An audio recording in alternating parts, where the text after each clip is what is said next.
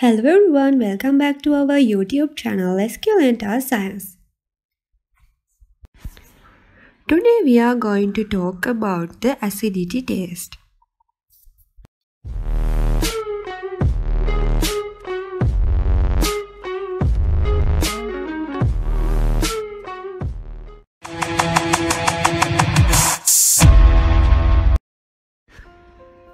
The natural acidity of milk when it comes from the cow is about 0.13 to 0.14%.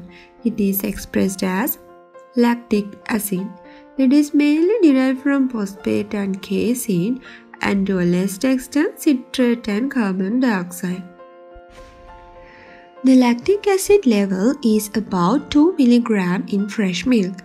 As the milk ages, the bacteria proliferate and produce lactic acid.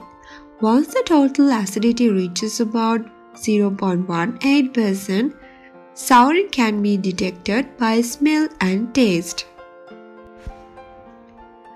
The titratable acidity test is used for quantifying the acidity in milk.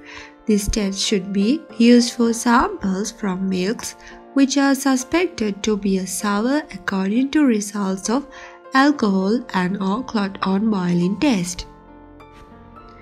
Now let's see how to do the acidity test.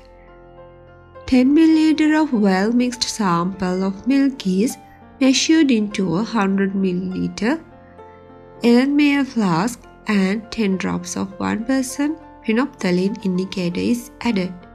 Then the sample is titrated with 0.1 in sodium hydroxide until pink color endpoint is observed. Finally, titratable acidity is calculated according to this equation. Here you can see how to calculate the titratable acidity. If the titratable acidity of milk is between 0.1 to 0.18, it is concluded as normal fresh milk. If the titratable acidity is less than 0.25, the milk can stand pasteurization and should be accepted provided other requirements are corrected.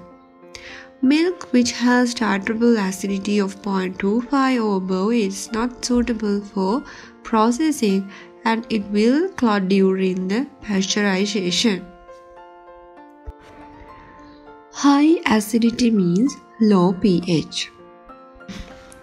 So now you have an idea about titratable acidity and its procedure during milk processing. If you need any clarification, please leave a comment. Thanks for watching.